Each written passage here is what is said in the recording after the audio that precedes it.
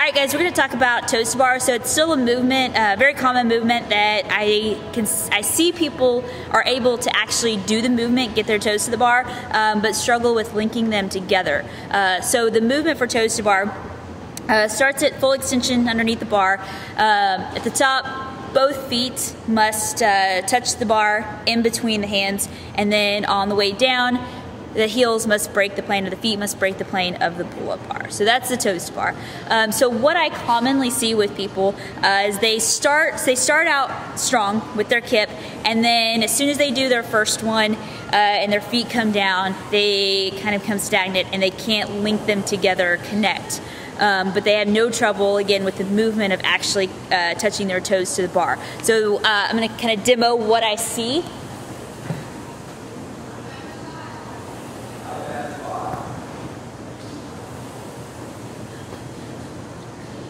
So they're trying to use the hips, and they're doing that part right, but what they're missing, or what's happening, is that when they bring their toes to the bar, their shoulders stay underneath the bar and their hips stay underneath the bar.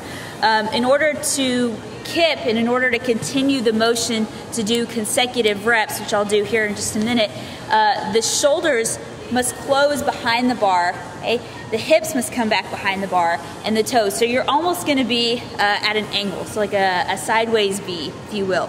That is the only way that if you were to continue this motion. So the movement also involves the shoulder. So people are using their hips, they're using their lats, their core to get their toes to the bar, but they're not doing the kipping motion of opening and closing at the shoulder, which is going to allow them to, once they unload at the top, to reload, re-kip, and then go into their next one. So what it's going to look like to connect.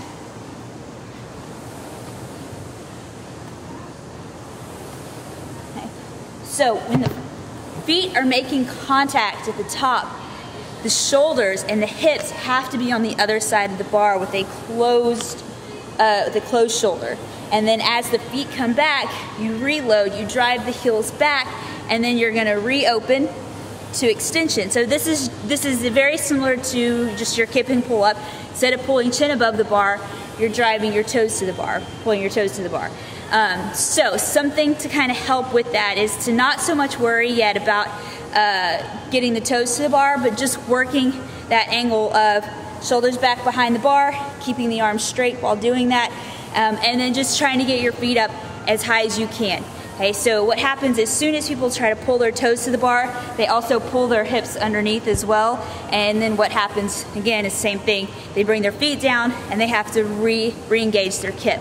Okay, so something that's very easy to kind of work on, and then as you get comfortable with the movement and you figure out how to, so biggest thing with this movement is it does involve the shoulders, and a lot of people just kind of delete that part.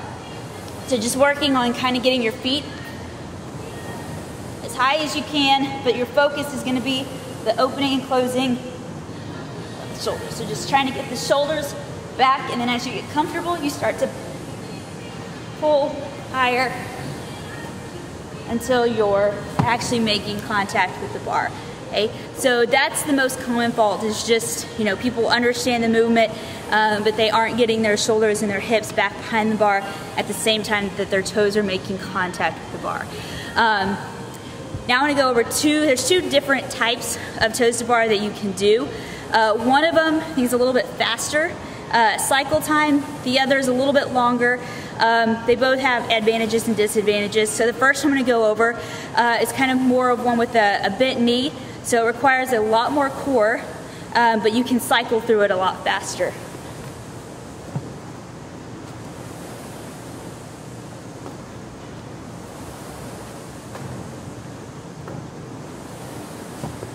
Alright, so with that one, I'm bending the knees, pulling my knees almost kind of into a tuck position, pulling my knees to my chest, and then once I get high enough, I just flick, kick, extend the knees, touch the bar with both my feet, and then come back down. So this one, again, has a faster cycle time, a little less involvement or engagement with the lats, requires a lot more core. So core is going to fatigue, so even though it's faster cycle, maybe something to work with shorter reps, but it's going to fatigue the core a lot faster.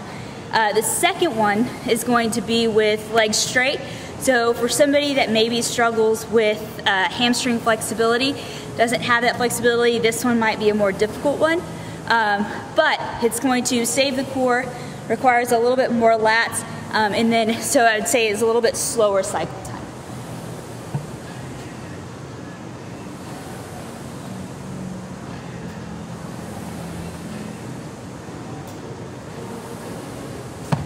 Again, so a workout with higher volume of toes to bar, you might want to go with the second, maybe one that has shorter volume first, or if you know that you're pretty efficient, being able to move back and forth with faster cycle time.